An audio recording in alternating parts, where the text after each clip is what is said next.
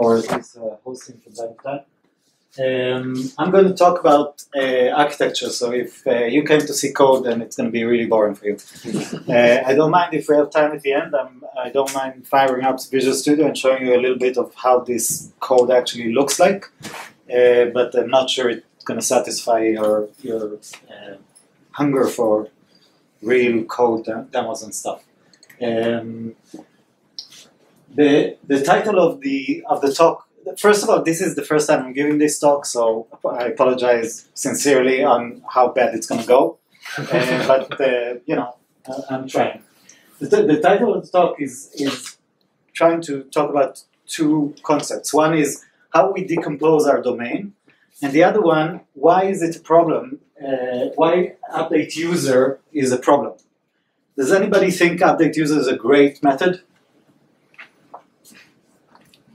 What? No, no one. Great. What, do you mean like so I have my work cut out, right? like a crude update? Is that what Yeah, you're yeah, the kind of crude updates. Yeah. We all, at least the older one among us that built monoliths for a living for a long, long time, that's what we learned, right? We build crude, and then the crude operations are like, you know, create, update, insert, delete. And this crude operation is a generic, well-undefined method that does everything, right? And it does everything. Initially, it's really clean and nice because it's, you know, we don't have a lot of use cases in our business. But later, when things get really, really interesting and the code is V2 and V3 and V4, that becomes like a one monster of a method that has so many, you know, hundreds of code paths, loads of if-elses. Yeah, know the drill? Been there? Done that? Yeah. So the UpdateUser means nothing to me. Is this thing that I'm trying to say is like, what are you trying to do? This UpdateUser thing has no meaning, and we are allowing this to build a big ball of mud. Yeah? Does that make sense? Yeah. So I'm hoping that in the context of and decomposing your monolith, I hope that makes sense. Yeah. So how do we logically take a domain and instead of building it as a monolith, all bound together and end up with a big ball of mud, we go the kind of microservices, service-oriented architecture way, where we are building smaller bits and making all that work together. Okay, so that's the concept. So when we build a traditional monolith, the traditional design pattern is that we look at the domain, we ask the business owners, the business experts, what's going on. They say, oh, we have a user and we have an account and we have the bank accounts and we have, you know, whatever shop products and we have prices and all that, and you figure out all those things and you build a beautiful data model, right? That, you know, we have every table has all its properties, and those properties belong in that entity. Yeah, that user, that entity has an identifier, and everything inside it is our fields. That's our data, and we add all them together, and we start kind of to create all the relationships between them, right? So if I create an order, I need to create an order line. I need to add a product to it, I need to make sure I have a price, and so on and so forth, yeah? Kind of single, and we basically build something like that, right? Now this is a simplified thing that I put together in 2 minutes, so ignore all the SQL mistakes and all the, why are you calling this, that, but basically, you know, we have like a user, we have a customer, we have an account, then we have orders, we have line items for the prod, and that goes to the product. We have a payment for this order, right? And then we have the order status and update status and so on and so on. Yeah. Questions about that? Anything that anybody want to say that that's not what we used to do at least? Is that all right? What were we thinking? What were we thinking? The main problem here is these little relationships. Yeah. They introduce coupling, and they then bring us to to what happens after we add the layers on top, right? We put the data layer on top of that, right? We need the CRUD operations. We need, of course, some kind of framework, because doing SQL on such a large dependency graph is really, really hard. And if you want to read and write and update and do ACID updates, yeah, you want to do like get a data set. Remember data sets? Get the data sets and create an update and make sure that that update is the right version of the data. Yeah, sounds familiar? Mm-hmm. So these things are where we start introducing the complexity. On top of that, we build the business logic, right? And now the business logic is another layer of problems, yeah? So we hide away all the data problems, and now we put this business logic. Now the business logic has to get some data, do something, store some data, read some data, do that all over again and again and again. And as the data, the business logic grows, we end up with more and more stuff in our code that look clean but are very, very, very heavy. And then we add the UI on top of it, which is the final nail in the coffin, right? The UI wants to do totally different things to what your data model wants to do and what your business logic wants to do. We squeeze it in, and don't forget the kitchen sink, right? We now introduce all the lovely frameworks and this UI that has all these amazing behaviors, but it needs to do all kind of funky stuff. So then it becomes this something like that. Big, hefty ball of mud where the dependency graph looks really, really incomprehensible. And this is like, this is like a large view, yeah? Even if you try to start to find a hook point, it's almost impossible. So we want to move away from that, and we've done in the last, I guess, 10 years. SOA started it. Service-oriented architecture was the first movement that started saying, listen, this is not going to work. The main reason for service-oriented architecture was scale. It wasn't just the monolith was exceeding the how much you can scale up your machines and your networks and disks and all that. Yeah. And now we have this microservices thing, which is service-oriented architecture 2.0 or whatever. Let's not get into that. But those two, so SOA and microservices, are using the same kind of methodology at the bottom, behind everything, the same kind of methodology of analyzing the domain. What we're trying to do is to take this big monolith and build something more modular, more isolated, more encapsulated, and reduce the coupling between the different moving parts. Is that roughly what we're doing? Yeah, we're happy with that definition? And that concept started, again, many years ago. It's not new, and it was introduced by Eric Evans, called domain-driven design. I'm going to borrow that bit, at least the second half of the book, yeah? The stuff that talks about bounded context and domain-driven design, how you build those bounded contexts and how you make the separation or the isolation of, and we start with context. So just a dictionary definition for now. So context is what we have all around something that gives us a better understanding of what the thing is. Okay, so if I just tell you, if I just say, give me an Irish term. Something crack.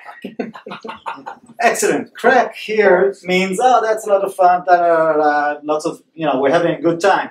In the States, it means crack. Also having a good time. Yeah, everyone's having a good time. Without context, we could understand the meaning of something to be very different. Another example would be a user account, right?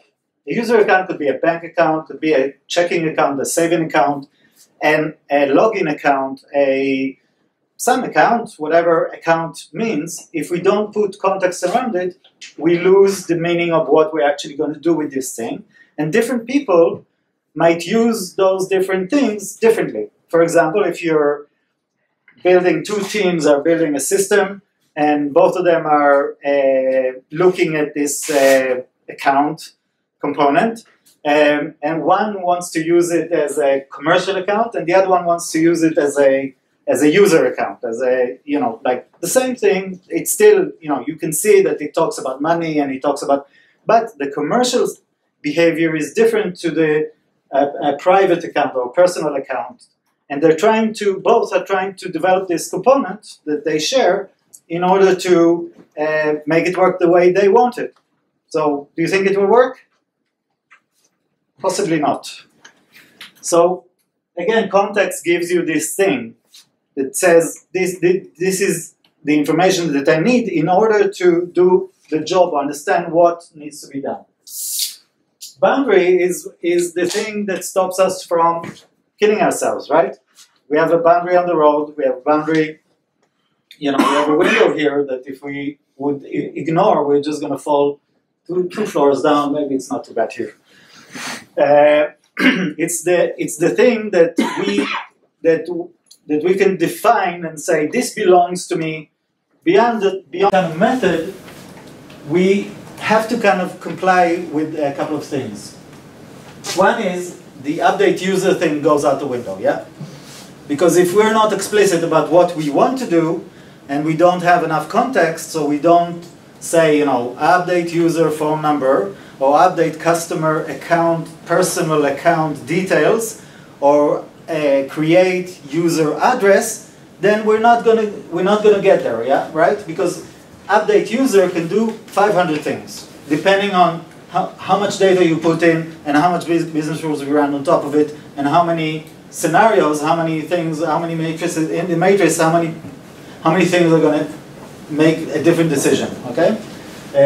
50 things, sorry, 500 is too much. I tend to get carried away.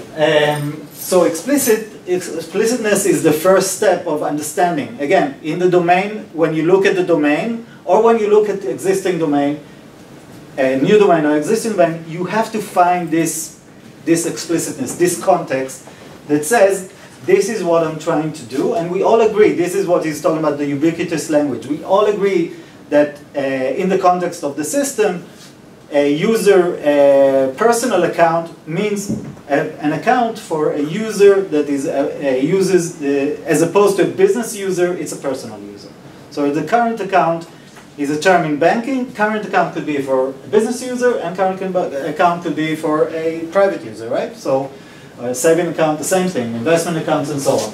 So we all agree that this is what we want to do, and then we go and say, but what do we actually want to do? And we define it as this explicit meaning. It has, it's this action that we're going to do, and whatever is underneath is going to do exactly what we say in the title, yeah?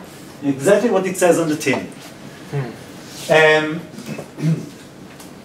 Once we get those functions or those bounded contexts, we can then easily put the boundaries around them. Because first of all, we have the boundary of the bounded context. We say this thing, the user email and password, or the username and password have to be done at the same time, and it's one table, and all the business logic around it is going to be in that component, in that create user account component. Of course I can drag the kitchen sink in, yeah? I could say, oh, but what about address, and what about phone number, and what about his materials, his wedded status, what about his, is he active or not, is he, what about all these other things? And of course we can drag everything in, but if we use the reduce, kind of map and reduce kind of idea, yeah, where we just go, okay, is that as little as we can go? No, we can go smaller and smaller, and we get to this point where we say we can't reduce anymore. Yeah, this is what we need in order to make this thing work. And the second level, or the second, it's actually part of it is the boundaries. Once we have all these little boundaries, all these bounded contexts, we can now say that everything that has to do with the user is in the blue service, and everything that has to do with the finance is in the red service. Now, on the technical terms, you can argue that the boundaries should also be kept in code, but I would argue that that's not a must. Yeah. So, technically speaking, if I have a user and I have some function that does something in the UI and something in a web service and something in, you know, a Windows service, those three pieces of code could belong in, you know, in three different solutions that do three different things. But logically, they're all the same thing. Okay, so whenever I ask myself, where does it belong? I say in the blue service. Later you say, oh, the blue service is actually finance. But don't, I think, I'd argue that if you don't determine the name of the service early, you get better, you know, you get better at putting things together without, you know, kind of associating them with like, oh, this has to be finance because it's finance. But it might be that, but it is very, very hard to do it anyway. So give yourself a break and call the blue service the yellow service. This, you know, all these things belong together and they live happily together and they're very happy. Encapsulation is again the same. You know, if I have the bounded context, then I can say for sure that this piece of work or this unit of work or this component is going to do what it says on the tin. I don't need to know what it does inside. I actually don't want to know what it does inside because that would, you know, that would cause leakage, right? If I need to know what happens inside that component for it to do its work, it means that I need to start engaging with this component, right? Does that make sense? Yeah.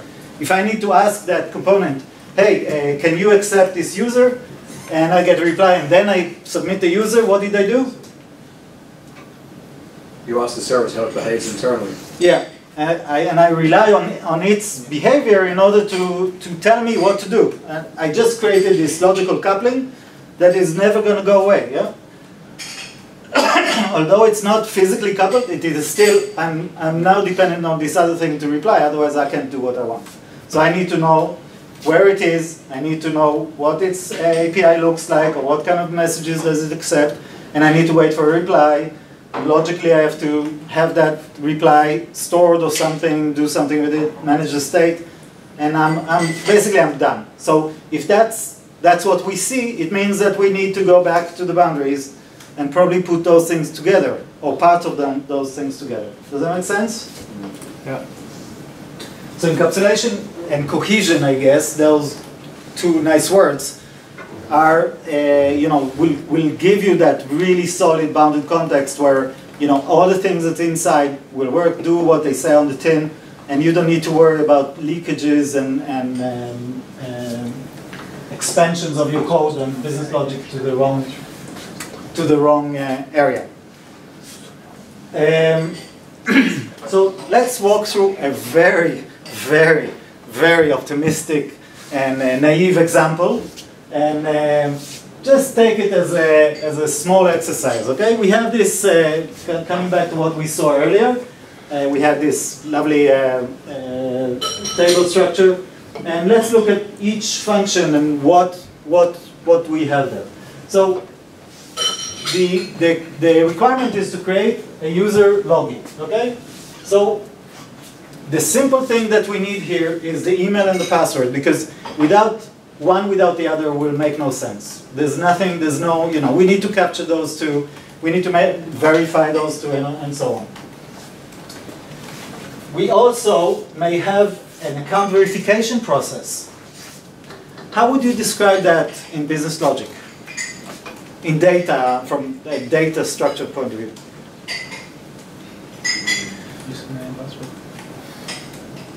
Verification process, I mean not validation, I mean verification. So I send you an email and you reply back to the email, and now I know that you actually got my email. It's an RPC call. RPC call? Yeah, you could do an RPC call, right? A remote procedure call. But is it something we can model as an entity? Can we do it in one bounded context? Well, you could have an email account verification service. Okay, you're getting there. What I'm trying to say is that there's a process. Okay? And that's where things get interesting, because if we try to put processes into our kind of bounded contexts, we're going to make them very big, right? Evans describes it differently, but I don't want to kind of compare Evans and this, but there is like a parallel in Evans' definition, and that's kind of the service boundary, yeah? So these are things, the service processes or service policies, these are things that lie just above the bounded contexts, and they orchestrate or choreograph those processes, okay? And if we try and put those processes inside our bounded context, we're going to reintroduce coupling and reintroduce dependencies that are there is almost no way to solve, yeah? Does that make sense? Mm-hmm. So in object-oriented programming, that was totally valid, yeah?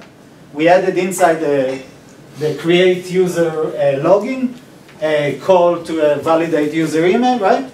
We did, let's say that we could call a web service to validate the user email. We completed that. Those were two separate encapsulated objects. They had, but they had very tight coupling, right? But if we do that in a distributed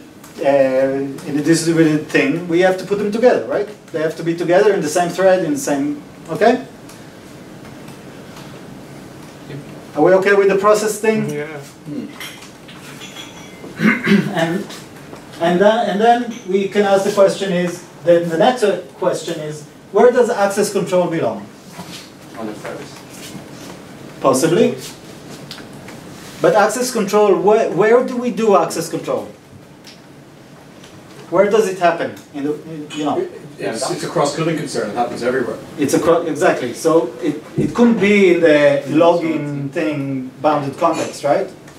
It does kind of, it might be close to it. It might be in its service, yeah? But it's definitely a different concern, a different process. It's, go and create the authorization for this user, what he's allowed to do, what he's not allowed to do, maybe AD, submitting stuff into AD or whatever, depends on your context, yeah? So, that's cool. So, in this create user component, I only have 2 fields, right? Maybe 3. We agree on that? So I have a component, I have like this thing that has an entry method called create user login, very explicit. And it could be even longer. It could be like create personal user login or create shopping cart login or create whatever, okay? But it's not create user, yeah? It's create user login, and it does 2 things in one transaction, actually in this scenario. And it takes username, email, it takes the username, the email, and the password. So now this long table that we had, the user, you remember? Not in my example, but what you have in your systems or had in Monolith systems, that's now been broken. Now we just cut 2 fields out of it, put it somewhere. Okay? So let's look at the customer account. We want to create a customer account, right? Which is not the login. This is now the account. This is where I put the, I relate to this user and say what happened in this account. This account might have multiple users. It might be a company account. So it depends, again, in context. So the only thing I want here in the account is the user authentication ID, right? So I want some reference. Yeah? This is not a foreign key. It's a logical foreign key, yeah? And I'll show you later in the actual tables. Do we need the first name and last name in the account? To create it, okay? Just remember, yeah? Create. We're creating, we're not reading and all that. Leave that for later. This is all about the state-changing operations, okay? No, you can create it with just the user authentication ID, and you can have entirely separate operations or actions later on to update those together or individually. Yeah. Anybody disagree? Challenge me, come on. It's boring. The important thing is that we want to make the account maybe this not active until we finish doing other things, right? So the account active is really important for us. So now I reduce the account, which usually looks like a, I don't know, 20 fields in an entity with one single ID, into 2 fields. Okay? Again, this is, you know, it's, I'm going really light on the details here, okay? But it's to make the point. So now we look at create contact details, right? It's something that we need to do once we add a user. He puts in his address, his phone number, emails, and so on. And contact, now we have a little bit of more interest, and things are becoming just a little bit less clear, yeah? We have the contact email. Are we going to use the login email? I don't know. Yeah, maybe better not, because that would create a really tight coupling between the login and the communication with the customer, right? What if he changes he wants 5 emails to be, whatever. So, and contact phone number, that could be optional, right? Because some business requirements don't require a phone number. Home address. Would we keep the home address here? Should be something. Could be a different component, or could be the same. It's like, again, and refactoring is still an option. And you'll never get it right the first time, so. Obviously, in a real example, that would be a lot harder to kind of figure out which, what, whatever. And, again, I've pointed out that we have this email validation process, right? If you accept this address, this contact email as a validation email, right? We will have to probably do this email validation just to make sure that he actually has access to this email and we're okay to contact him, and maybe there could be many, many more things like that, processes that are around him accepting terms and conditions and all kind of things like that. Make sense? Can you pause for a second in there? Yeah. So are you actually saying that each of these are individual units of work, possible individual units of work? Absolutely. Then I'm going to throw in a question from real life, and it doesn't need to be answered now. Maybe you have the answer at the end of the deck or something further down the line, right? So if you could go a little bit back to the other side, like I would assume that each of the individual elements would be a different call to a different unit of work, and somebody will need to make that call. Yeah. The email validation process is if you're looking at the traditional style of having a UI updating in sequence or not in sequence, all these elements, and then the UI calling the email validation process, or one of your other units of work triggering the email validation process, then the email validation process would be a call to a call. So it would be a call to a third party thing, to a remote absolutely. thing. It would be a let's call it a long-running process. Long-running process. So at the end of the day, it's one of my personal interests. If you could go ahead and answer who's orchestrating everything. So it's not a particular question for this moment, but just... So I'll talk about it a little bit later when we compose everything into the UI and all that, then things become really interesting because it becomes a big mess, right? And things like that come into question, like what do we do and where do we start and so on.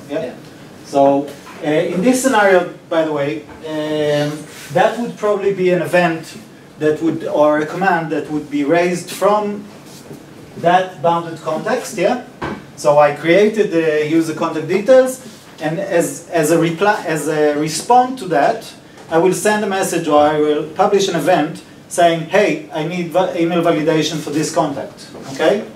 And in this event, I'll put the contact ID, the customer ID, or the address ID or whatever it is. Again, obviously that could be 5 different components, and that would work asynchronous in the background. What will it do? It will send an email to yourself. You will click a link. You will go to the link on the UI. The UI will send a message back to that component. The component will register that you had a that you had validated your email, and we'll publish an event. And now this component, or a friend of this component, so in the same kind of largely bounded code with the same boundary, will add that this validation was done. Okay, it's a long-running process, but it's orchestrated, and this is something that we'll talk more about when we talk about processes, okay? But good point. So, and it goes on and on, okay? So we do the same with payment details, and when we start with payment methods, and how do we add payment methods, and how do we validate them, and do we add addresses to those payment methods, and shipping is, you know, and shall I go on? It's like all these little things that we need to build and build and build. And again, we look, every time we start thinking that we have this bounded context perfect, we realize we have a process in place, right? So the process thing is going to nag us and continue along the way. This is something basic that we have to have. Otherwise, those beautiful, isolated, well-defined, bounded contexts are not going to work. And, as Eric Evans said, it's not going to be perfect, yeah? So just don't, you know, give yourself a break. Yep. Is that a deliberate typo? No. Oh, it's not going to perfect. Well, it's not going to perfect either. Thank you. I'll fix it. No, it's not. Keep it. Yeah. So you present, you say, did anyone notice? I'm not that. So it's not going to be perfect, and it's not going to be perfect because it's these things are trial and error again and again and again, and it will never be perfect because unless you finish the project. Have anybody here finished the system anytime lately? Hopefully not, because that means you are fired, right? Business just, yeah. So this is going to change all the time, and it's really, really hard. So just accept it, that it's imperfect, and try and keep those things, you know, just refactor and make it better all the time. Is this the main criteria though? Like, what's the smallest unit of work? Do you not consider because if you keep going and if you have like a very small system with 50 tables and you keep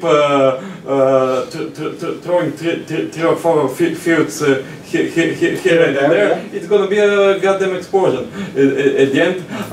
Very good. Do you not consider what gets maintained by which team? Potentially a couple of those user concerns are in this room only, and what's my next slide? Yeah, what needs to be deployed together? And absolutely. Oh, so this is the next slides, or a couple of slides later. Okay. The question was, do we not care about actually how is this thing going to be deployed and run and maintained and all that? Obviously, this leads to loads of little components that are in isolation of each other, that have a dependency, obviously. Yeah, we need to do things together, but they're all little isolated things. We have a very high ramp up, yeah, to build something like that, because we're looking at loads of things that need to be separated and communicate, and messages that are flying around, and databases and tables and teams that who owns what and all that, right? So yeah, that was the question. We'll talk about it later. Coming back to the not perfect thing, again, accept that you're most likely will not get it right, not in the first time. And as you go along, you'll see what, you learn from your mistakes, and you continuously have to be pragmatic, yeah, and understand all your limitations, all your context, and do your best to deliver. Okay, so don't, gold plating this is going to be extremely painful, because as soon as you finish gold plating it, somebody will drop a little acid on top of that, yeah, and say, oh, but just one thing. I wanted this to do like that. And you go, So this, as you said, times 500 is what we're going to end up with, yeah? Or times 50. This is the yellow service, the orange, the green service. These are the logical boundaries, not the actual components, okay? And each one of them we probably have tens of components. It doesn't mean that they have to run in different processes. It doesn't mean they have, you can put all this in a single monolith app and run it, yeah? There's nothing, as long as you don't need to scale, there's nothing that makes it not work. Only people, yeah? Only the fact that you need this piece of code, this stuff needs to be managed by one team and deployed on this server, and this piece of code needs to be maintained by another team.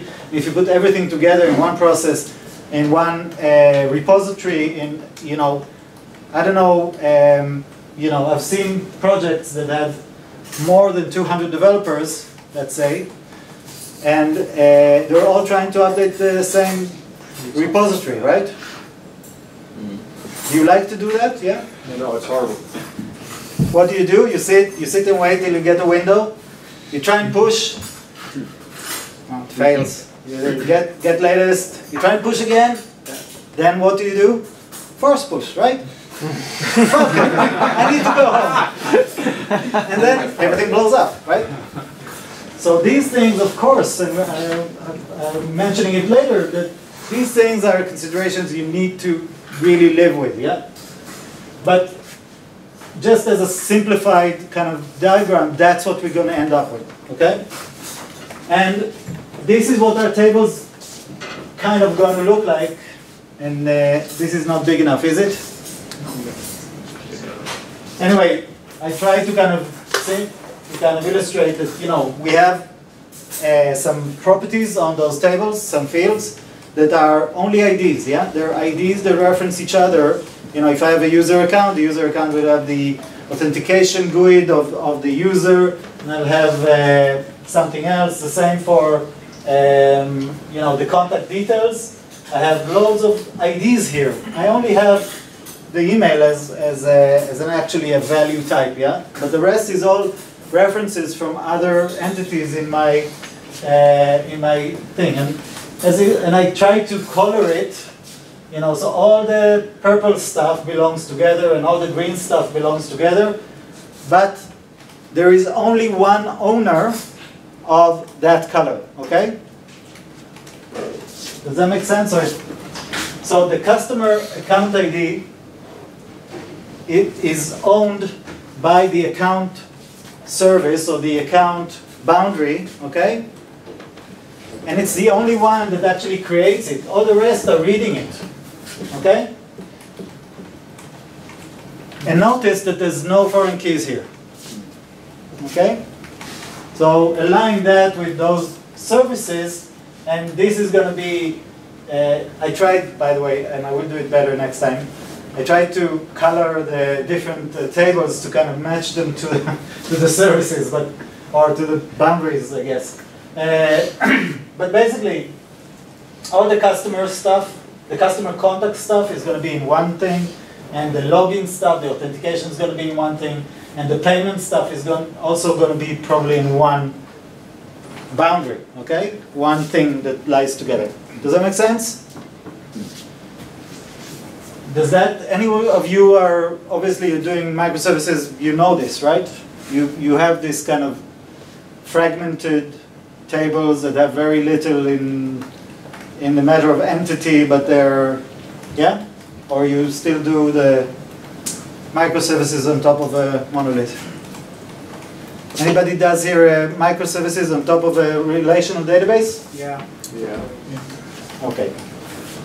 That's the three mistakes in messaging, and I've done it myself, so I can't, I was the first one to do it. Oh, that was the first thing I did with messaging, and that was like to build a whole messaging system, a whole beautifully architected messaging system that ran on top of a relational database, right? Can you imagine how nice that was, yeah? That was fun. Why not use event sourcing? What? Why not use event sourcing? Just emit events and forget. Like, don't store this. We're not talking about the technique at the moment. This is about how you decompose stuff. Yeah, yeah. There's all kind of ways to do it. Yeah, but the point is that once you introduce coupling and messaging, you're back in square one. You just made yourself a huge system that's going to be slow because it has messaging in the middle, and it's going to become a big ball of mud distributed, right? When something fails, you'll have to look in 500 servers to figure out which one failed. Instead of just going to the one server going, oh, SQL went down. Restart, end of story. SQL's struggling, I'll add another CPU, whatever. Okay? And coming back to your question earlier, you've thrown me around a little bit. I shouldn't be answering questions probably. Find the bounded context and work your way up. So instead of going from the database up, find the bounded context, build your components, and work yourself up, your way up, and join the things. I'm not saying put the code together and all that. I'm just saying put the things that are in the same boundary together and associate them with each other, just logically, yeah, not physically. And they would kind of become your service, if you wish, okay? Now, this is a bit orthogonal to microservices, right? You all agree? Disagree? You can build your microservice around your domain. So you could, yeah. Microservice that reflects your domain. Okay. So I think I'm not an expert of microservices. I'm not the first one who did microservices. But I'd say that most microservice people are kind of taking a bunch of stuff and just putting them in a process, right? And making that a service, and that is the end of the boundary, if you wish, yeah? And there comes then the questions start about how do you process stuff, right? How do you put everything together? How do you orchestrate it? Who owns the UI? All those things, yeah? Sound familiar? Mm-hmm. Awesome. So I'm borrowing from service-oriented architecture, and I think that it's good to learn from everyone, yeah? So my experience comes from service-oriented architecture, and the service boundary or the grouping or the bounded context service, what does Evans call it? I forgot. Service, he calls this something, I'm sorry, I forgot the name, but it is the kind of the service context, if you wish, or it's bigger than the bounded context, basically, okay? So if you find that service boundary, it's easier to then go and say all these things belong together logically. Don't put, if you need to do something to the user when you're doing something to the financial thing, don't do it there. Send a message over to the financial thing and he'll do it. That's like an application service, though. It's not like you have your application service which is your interface into your context. Yeah, but the idea is just to keep it logically and not physically. That's the hardest thing, because when we talk about services, it's an overloaded thing, right? What is a service? Calculator? A Windows service? A web service? Yeah, all of the above. All of the above? Yeah. A washing machine? Yeah, to me, Essentially, yeah. service is a piece of code that doesn't fit into an entity. But that's where, so but that's good. That's the right. So if you take a couple of bounded contexts and say all of them belong together, and they couldn't be decoupled, yeah? It makes no sense to take those bounded contexts and say, oh, this one's going to run over there, this one's going to run over there, and I'm going to have an overhead of chitty-chatty things instead of just them being together and being close to each other and kind of knowing, they're friends, they're not enemies, yeah? But they know each other, they're the same boundary, they're in the same courtyard, they play together, yeah? They play nicely together. And instead of just going like, no, we have to cut everything, and cut, and then you end up with loads of little things that mean nothing, and they're all over the shop, and you're trying to figure out how to orchestrate all that. Yeah? So that's what I'm trying to kind of push for. So outside the boundary, you're going to have loose coupling, and I'm referring to messaging and stuff like that here. Yeah. Okay. So outside the boundary of this the service or the group of bounded context, you're going to have loose coupling, which means that you don't expect any kind of RPC. You don't expect for state changing operation. We're not doing request response. Okay. We're not allowed to do request response because that means that you're trying to do something to someone else, right? And that breaks the whole idea of disciplining stuff, right? Inside the boundary, tight coupling is not a problem. Yeah? So inside the boundary, if you're doing 5 things in a procedural manner, it's totally fine. There's nothing wrong with that because you expect this kind of behavior, right? Obviously, you have to be aware of not growing that bounded context to be a whole application, right? So, you know, we have to kind of, and another one is probably the respect the single data ownership, yeah? So if there is a user table in my, you know, this login table, authentication table in my domain, in my system, there's only one component, logical, I'm not saying if you scale it out and there's 10,000 of them, but one logical component that can update this table. All the rest can read, you know, whether it's from its table, now that's a whole different argument, or from a view model, or from can read from a cache, or have a copy of the data, it doesn't matter. But they're not allowed, all the rest of the components in the system are not allowed to modify this data.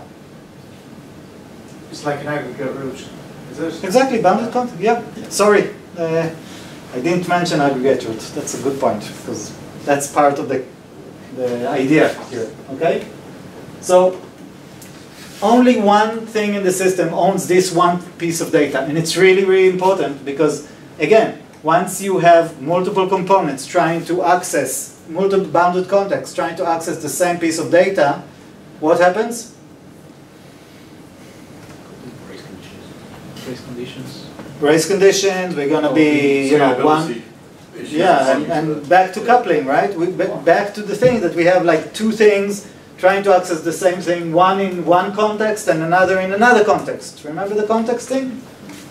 And now they're both trying to access the same thing, but for 2 different reasons. One is trying to update the user because it's trying to update the address, and the other one is trying to add some financial details, right? And if they're both... Sorry. Yeah.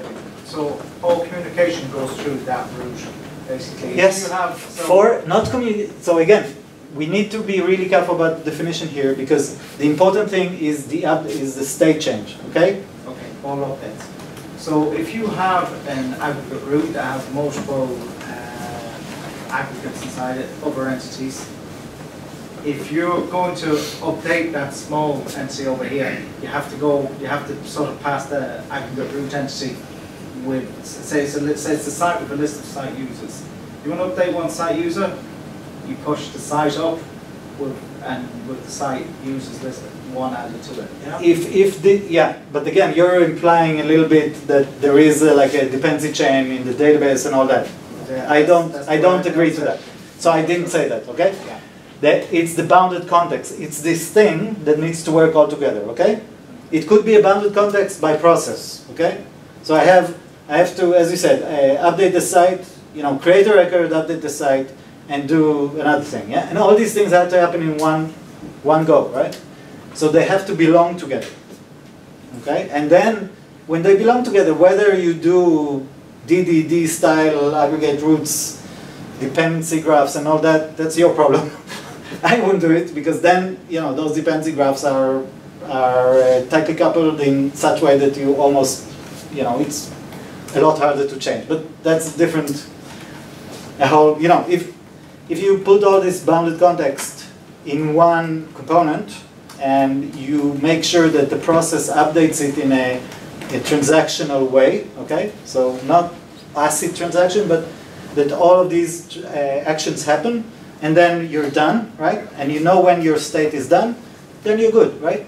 Whether it's a single thread or multi-threads or single message, multiple messages, doesn't really. But the important thing, I think you got the important thing, yeah? The important thing is that you don't try to extract this to other things, and that there's only one way in, yeah? One door in. One thing that is responsible for that state change. Because otherwise you lose, once you lose that responsibility, everything's out the window, right? Because if you can do it, I can do it. If I can do it, you can do it. If you can do it, you can do it. And then we all do it together, different contexts, and we're all trying to do different things on the same thing, right? Now, if it's all, you could get away with it probably if every context has a different role, so it's a it's not the same user, then maybe you can get away with it. But still, logically, once things change, you're going to break something, yeah? Remember, just 1 second, remember that this is about data writes, okay? This is about state changes. The reads are a totally different story, okay? Regarding data rights, I just want to confirm for the first point, because it's very important. If updating yourself, you need to update something out of the context. You're saying never do a blocking call, throw a message instead. Exactly. Okay. So in between your components, in between your running processes, actually, things that don't belong in the same app domain, you're going to send a message.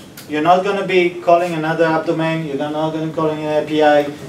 Now this, again, in the context of single responsibility in data in the domain. If you're talking about accessing a web service in order to get to make a payment, that's a totally different story. It's a technical component. It's outside the boundary of that, the logical boundary thing, and we need to look at that totally different, okay? So now, this is where everything starts to be really fun, right? We have this distributed thing, and it's running on 3 processes, okay? 5 processes, sorry.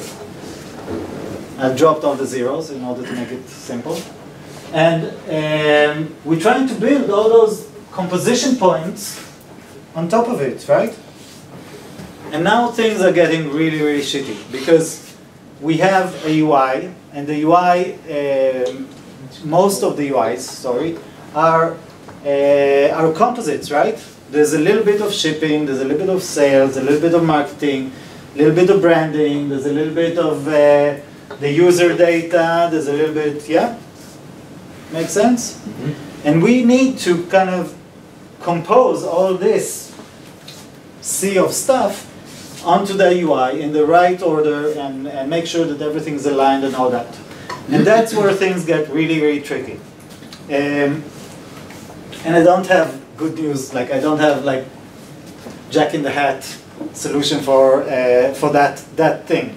But you have to acknowledge that it is a composition. That's the first step, right? So don't think of the UI as a monolith, right? It's not a one view that's going to do everything for you. And the other thing is that composition means that you need to pick up stuff that you logically know what each UI element belongs to. Logically, okay? So if I have a login thing, that logically belongs to my authentication service, right? Logically. It runs on a different process, it's on the other side of the world, it's distributed on hundreds of servers, right?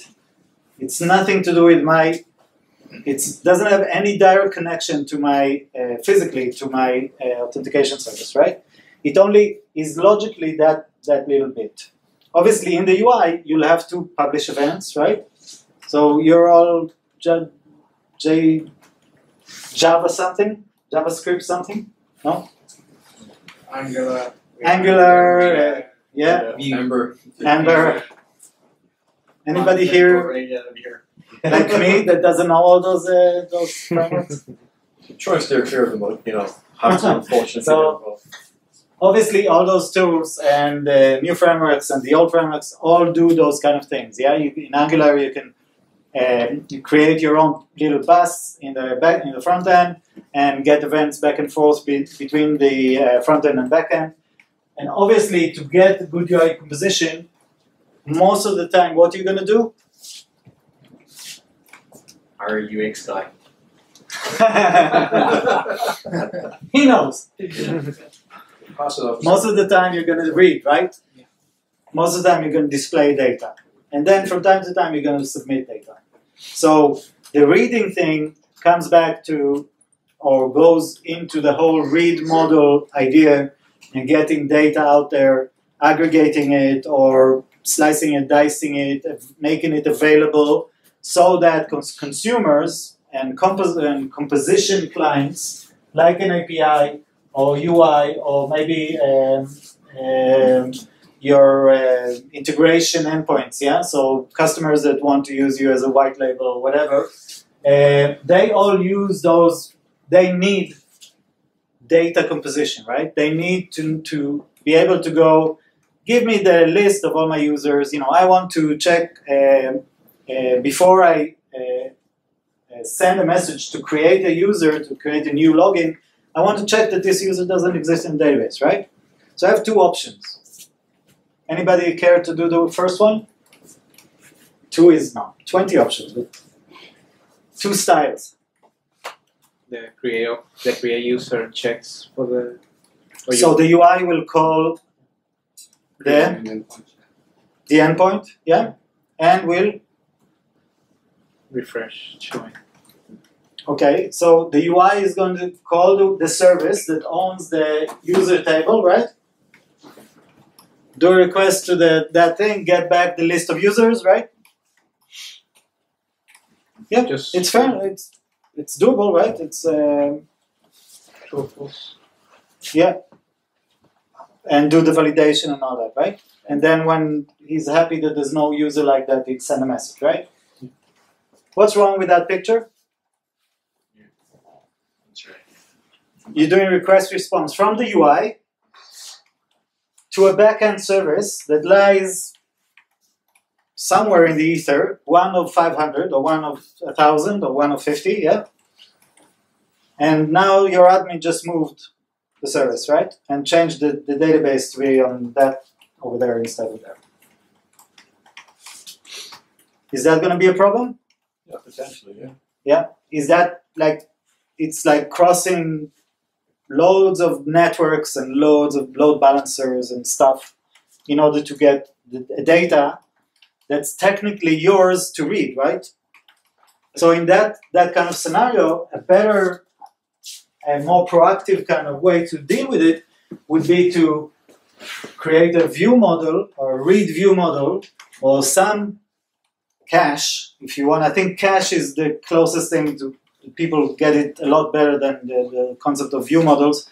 But it's this thing that when I create a user, I'm going to write to it, or I'm going to send a message to get somebody to write to it, or somebody is going to, some component is going to listen to events that come out of my component that does the work, right? And knows for sure that from a business perspective, this is done. This user is now authenticated, yeah, or being registered. And I'm going to write to this view model. And this view model could be a cache, a Redis thing, whatever you want. This thing distributed all over the world. And all I need to do as a client is go and say, oh, is this user, do I have this user? Yeah or nay?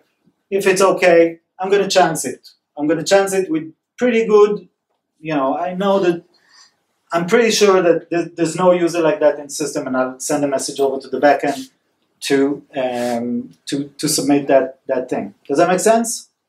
Can I just clarify that? So you're sort of suggesting that the view models are a state, client-side state. So you go to your client-side state they're kind of first. shared state, if you wish, not client-side. Okay, fine, shared state. And that sits in front of the backend. So you go to this shared state first before you then go to the backend. Well, you don't go to the backend because, again, what we're talking about is like things that are done asynchronously using messaging. So there's no. Okay, so at some stage You will call an API. syncs up with this shared state by pushing perhaps or by. It really just asynchronously read, bringing yeah, that, yeah. You validate. Yeah, so it's kind of like it sits there in between. It's like an in-between thing, but I'd like to see it more as this is like the view of the system for the rest of the world, yeah? And even not the rest of the world, it's even for the system itself. But it's the real state. In the old days, we had OLTP, right? And we had the reporting database. Anybody build systems like that? Yeah, unfortunately. Unfortunately, we did. But it was actually very good practice because the business never asked to go into our transactional database and poke around and ask for all kind of weird stuff or run queries that the sales guys were trying to figure out, or the analysts were trying to run all kind of really crazy queries on top of our transaction database and lock tables and rows and all these things. That wasn't a problem, right? We could in our reporting database, they could do whatever they want. Yes, the data was stale, but who cares? Is it important? It's not. Okay? So view modules are a little better than that because you actually push the state that is logically transactional correct. Yeah? Because what happens in the queues and what happens in the temporary, things in flight shouldn't be a real state. It's not real state. Like, any of you hook into SQL logging thing to do stuff? The SQL log? No? You did. What do you mean, Sean? SQL, when it writes transactions, it's called the transaction log, right? The log itself, yeah. Yeah, so this thing, you can hook up into it and get the transactions, right? That's how you used to have active-active or active-passive. Yeah, active-passive, you have backups, where you can do all kind of funky stuff, right? But you won't do it in a traditional system, right? Not for state to get real state, right? Would you? In the old days, I was do a differential quick. Just give a few Cassandra instances. Of course, as developers, we can do everything, right? That's our job. We can hack it away. But the problem of reading from the transactional log is that you are reading state in transit, right? You are reading things. It hasn't really got to the disk yet, right? It hasn't. This is what SQL pushes downstream to get to the disk, right? What is really, really, really the state is what's on the disk. Do we agree? Or is it what's on? I'm not sure. That's persistence. The thing that goes on to this is just persistence. But this is the real state. Because if the thread dies, if you're in a system that has latency, yeah, your state is what's in front of the user, or what. Correct. Which is not necessarily what's on the disk. Exactly. But this is the discrepancy between how we interpret it and how we actually do it, right? Because if we show the user that his balance is like €1,000, and in the bank right now there's something running in the background that's 3 weeks old that just took 500 off his account, it is actually minus 400, and he's taken another 100 out because he thought he has 100,000 in, or yeah, do the maths better than me, then it's like, then we're actually cheating the user, right? Well, but we are transactionally correct because I showed you exactly what I read from the disk right now. So this is the whole, we're getting into the whole eventual consistency thing and all that. So, but it is important to acknowledge it and to put the things together in order to show a state that is acceptable for you, for your business, So if you're real-time, if you're dealing with